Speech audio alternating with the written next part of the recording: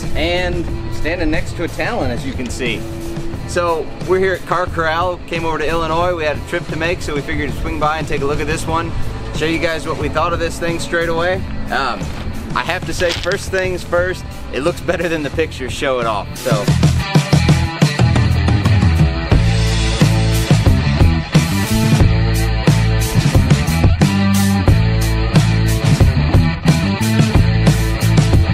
Just like Chad, it looks better in person. No, it does. Chad doesn't look better in person. Chad looks worse in person. So Doug's gonna give you guys a walk around. We're gonna kind of talk about some of the stuff that we know, and then we're gonna get to take a drive in it here in just a minute. Excuse the traffic noise, it's how it is. So some of the first thing we noticed, the tie rods, they're nice and beefy. I do like to see that. They look a little bit beefier even than the Razor tie rods, which is good. The A-arms, upper and lower on the front, are pretty good. Nice thick metal, it seems like. I don't think you're gonna have any major problems. They even have built-in gussets in them. One of the shortcomings that I do see is on the front, the brake line where the banjo bolt actually sits proud of the wheel a little bit, and its rubber brake line's going directly down into the caliper there. So that could need addressed, we'll put it that way. It does seem like it wants to maybe catch on a tree branch or something. Yeah. So that's something that needs looking out for, in my opinion. We'll go around the back first, then we'll get to the interior next. The cage is ROPS approved. It is a 2-inch cage, which is odd in this market because everything else is 1 3/4. Although it does seem to be just as thin a material as all the others do. So in my opinion, if you're gonna race it or if you're gonna do any heavy riding, probably upgrade the cage. But that's for any machine, that's nothing against the Honda Talon itself. Moving to the back, it does have this, what do they call it, a virtual fifth link or whatever it is, where it's got the extra bar that comes up and goes over instead of doing all just trailing arms. I don't know if that's good or bad. I haven't seen or ridden it yet. We've just gotten to look at it so far. If Doug will shoot up there to the front of that trailing arm, you'll notice that there's a cast piece in there. It's a joint that does the pivoting. I can see where that would help smooth it out, but I'm just not real sure about it. I mean, it's just different. I'm not saying it's bad. I just don't know enough about it to know if it's good or bad. It's definitely an interesting design, and you know, if you look at the rest of the suspension as a whole, it seems like if that breaks, you're going to have a lot of other broken stuff as well. But and there's been a lot of discussion about this guy right here. This ball joint here is what Doug's talking about, and I do question that. It hangs out a fair amount. There's going to be a lot of pressure on that. That's where your shock mounts and everything. I think that's going to be a failure point over the years. The trailing arm, or the control arms, they're thin, just like Polaris's. They're going to bend. Aftermarket's going to come up with a better solution than that, I am sure. The rear brake line's routed a little better. It's steel up to this point, and then rubber here on out. I would still like to see at least steel to braided steel lines, but that's not the end of the world. The bed's pretty small, but then again, we aren't using these to tow anything. I would like to see, maybe Honda even has it in aftermarket or at least factory offered gate. The airbox, it almost looks like, and I don't see it on this one, but maybe there's a tie down, a Pro Net or something that comes with it. I'm not sure. The airbox is huge. I believe this is the oil check and fill right here, so they have good access to their stuff. It's Honda. The fit and finish on this machine overall is exactly what you would expect from a Honda. It is very good. Very good. Yeah. Let me put this back so I don't not put it back when I drive off. So looking at the inside, I'm not a huge fan of the nets. The nets would have to go if it was mine. I'm gonna climb in. The cabin, the doors close nicely. They have a nice handle inside. This is all stuff you've probably seen. The gauge cluster, suboptimal, I guess is the best way to put that. I've seen other pictures of it. It's not easy to see. It's not big enough in my opinion. Whatever. The button layout, I'm good with. The only thing I don't like about it is the same thing that I thought when I saw the pictures initially. The buttons are not your standard size for rocker switches, so if you put any aftermarket in, they will never match these. But they're easier to get to with a gloved hand. With a gloved hand, I mean, I can fit 2 fingers wide in each.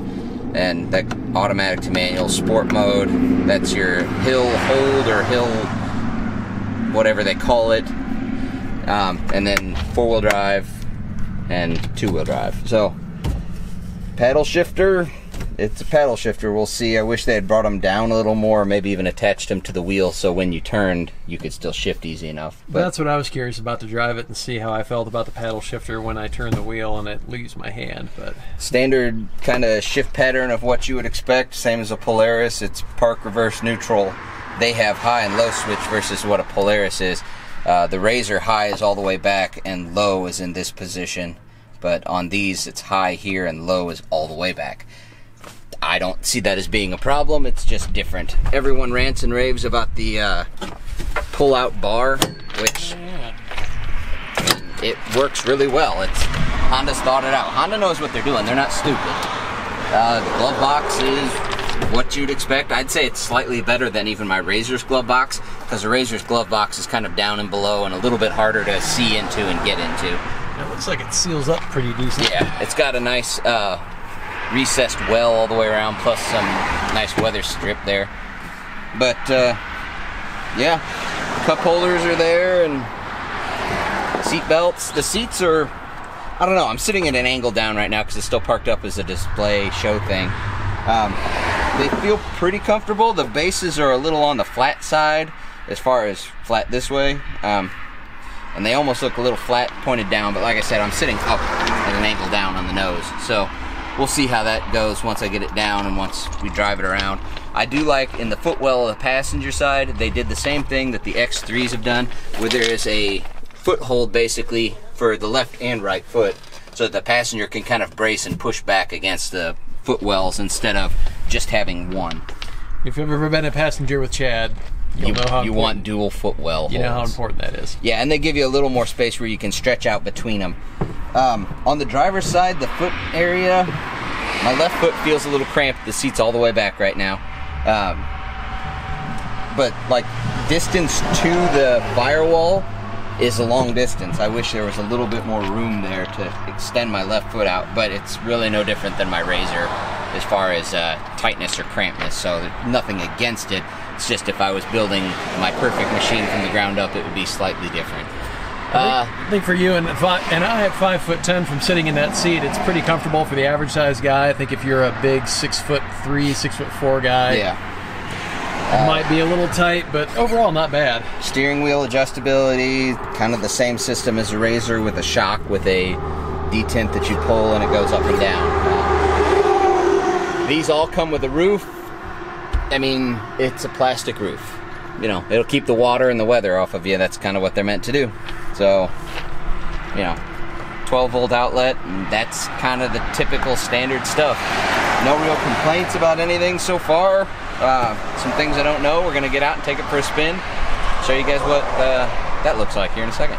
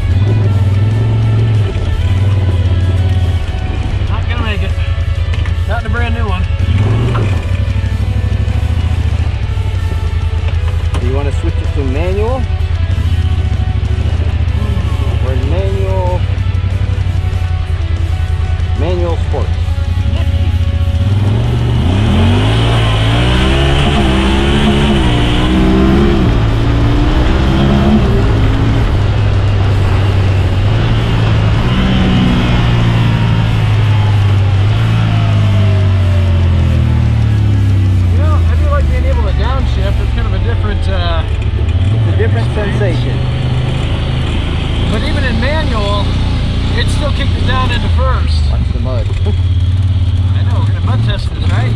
No? Okay.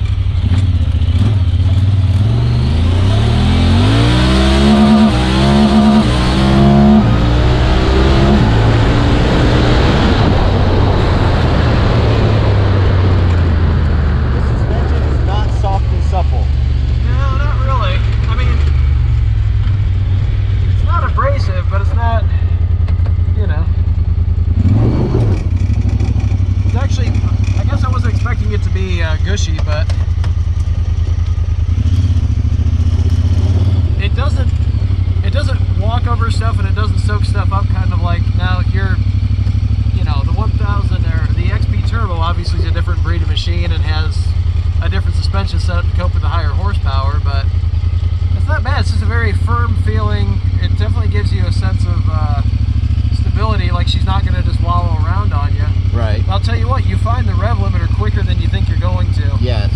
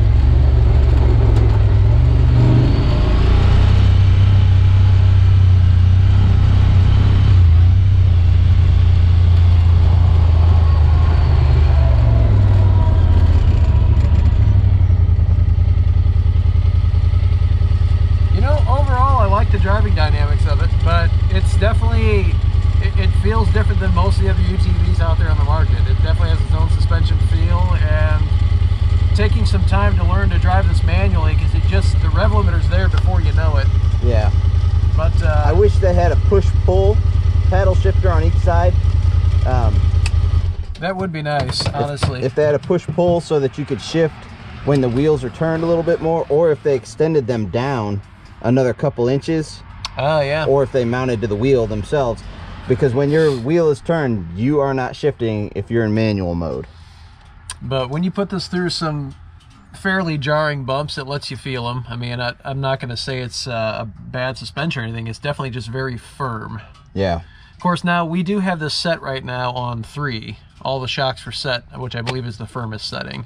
Yeah, that's where the dealership had it, and we aren't here to mess with their stuff too much. So backing that down some would probably change that a little bit, the dynamics of that. But I mean, it wasn't bad. It just, you know, it's very firm, and everything in here feels tight and well put together, I guess is the best way to put it. Yes. Like nothing rattles, nothing squeaks. It's exactly what you'd expect out of a brand new Honda. Not bad. Not bad. I wish we had a bigger space to really put it through its paces, but I'm glad to just even get to be able to sit in one. And the seats are definitely better now that we're not when you're not nose down. Because we were on one of these kind of ramp type of deals like this, so you felt like you're going to fall forward. Yep. But yeah, these are not bad. And honestly, once you got some good 5-point harnesses in here, I don't feel like I would move around enough it would concern me. And the seats do have pockets where the harnesses would come through back behind you. So. Yep, you got bars right back here. I mean, it's all set up. It's provisioned for harnesses. In fact, there's a lot of things you can tell they've done already that they're kind of getting ready for the aftermarket or for stuff they want to sell, and that's nice to see that there's some of that thought there. Yeah. I think the only thing that would probably put off a few people, there's not, like you said, these switches are big, you're not going to be able to match them, but even if you use standard sized ones, there's not a whole, I guess you could do something here. Maybe put a couple across the crown, but there's not a whole lot of space if you're going to add 15 light bars and have 20 different switches. Yeah. You're going to have to get a little creative. You eat up the space you have. Yep. So, cool. All right. When are you buying me one? When are you buying me one? This is going to be a while. Okay. Car Corral was nice enough to let us go drive their Talon, and look what we have done. Doug made it dirty. I might have got a little rambunctious. It's hard to put somebody on a side-by-side and be like, now keep it clean. But man, they got a beautiful location here. Yeah, it is. Next time you buy me something, Chad, you should come here. I should come here to buy you something. You totally should. Loud trucks. Complete with semis with loud exhaust. So, kind of a wrap up on what we're thinking on this. You all know me, I'm going to be brutally honest. The power isn't there. It's underwhelming, mediocre. It'll be a fine trail machine. What's it going to be for a race machine? I don't think it'll keep up with the others. The suspension's pretty stiff. Maybe that can be adjusted out of it. If they can get some more power out of it, it'd be a great machine. I don't know. The seats are better, like we were saying earlier in the GoPro footage. The seats are much better than I thought. Once you get it down on level ground, the seats are pretty good. Mud protection was fine. I didn't get dirty, so that's good. Even though Doug tried to get me dirty. It's a full test, man. It is. You got to make sure. Overall, I think it's a great competitor in the 1000 market for your normal trail riding guy. It's going to be dead reliable, like any Honda would. The fit and finish on it is great. You know, you put a tailgate cover on here, or some sort of tailgate, and some lower 1/3 doors. You'd have a great machine to go take out in the trail, go all day long, get good mileage, and I'm sure it'll last a long time. And it's a Honda, you'll probably have great resale value on it too. So that's kind of what I've got on it. Doug, anything to add? Yeah, pretty much the same thoughts. Like I said, I'd like to have some time to adjust the suspension. Like I said, from the dealership here, you can see the setting it's at. It's on 3. So, but it did seem very firm, and again, not in a horrible, like, bone-jarring way, but also feels like it's just gonna want to chatter and move around a bit, and that's kind of what it was doing on the dirt road there. It is very comfortable. Like, I'm actually very surprised how much I like the cabin space in it. The interior is solid. I really like the seats. I really like the control layout, where everything is. I do wish the display was bigger and or tilted more towards the driver, because it's a little hard to see. Overall, it's a great 1000. The power is, it comes on smooth. It's a 1000, so if you're looking for something that's going to accelerate like a turbo, obviously this is not going to be the machine for you, but I'm kind of in the same boat as Chad. It's not a super exciting machine. If you're looking to just jump in and mash it and be wild, this is probably not the machine for you. Down the road, there may be a turbo option for this, and that's going to change the game a little bit. But again, the high points, man, the fit and finish are just fantastic, and I think if you throw a few accessories on this, you can go riding all weekend and not be disappointed at all. I just don't know how it translates into a race machine yet. We're going to have to see. It's going to be a tough sell if you're racing and you know you're going to beat a machine up. To know that you're paying $20,000 for this, and for about $14,000 or so, you could be into a Razor 1000 and have a machine that's equally as capable, but you know, you're spending a lot less money up front, so you're not going to beat it up as bad. Well, when you do beat it up, you won't feel as bad. Same thing, you can get into an X3, the non-turbo, for a little less money. But, you know, first year too, so I like it. Overall, I like it. I just don't know that it's my cup of tea specifically if I was going to go buy something.